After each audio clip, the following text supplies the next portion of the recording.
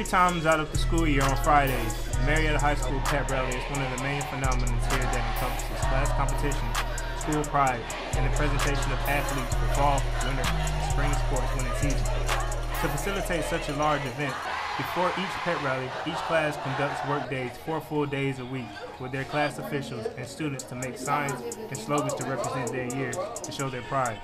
We asked students and advisors what pride meant to them to develop an understanding of why exactly students dedicate so much time to the pep rally and why they do it. To have Marietta pride is to believe in everything that your school supports.